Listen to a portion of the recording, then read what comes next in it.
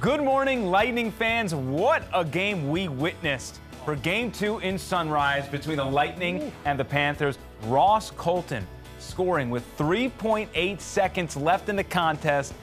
An amazing all-world pass from Nikita Kucherov, and this team has now stolen 2 in Sunrise and has a chance to sweep the President's Trophy winners inside Amalie Arena starting at 1:30 on Sunday. But before we move forward, let's talk about the game that was. What stood out to you, David?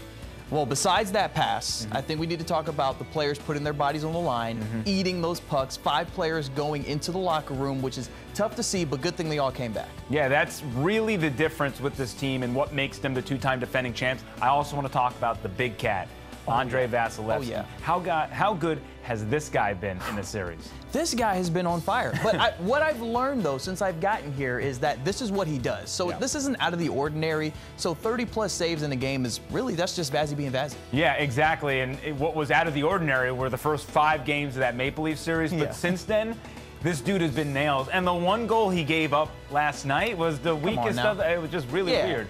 Florida, by the way, 0 for 25 on the power play. Ooh, you know where I'm from? If you go 0 for 25 on the power play, we call that being cheeks. Okay? You cannot be this bad with a man advantage. You know what's crazy?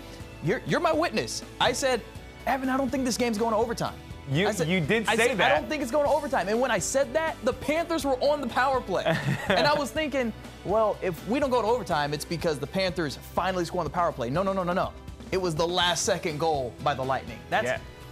Come on. It's just unbelievable. And again, talking about Ross Colton, a dude who scored the game winner in the Stanley Cup, Game 5, to allow this team to hoist the cup for a second straight year. It's really starting to feel like this team is a legitimate threat to do the unthinkable, which is hoist that thing 3 straight seasons. I can see it. After last night's game, I can see it.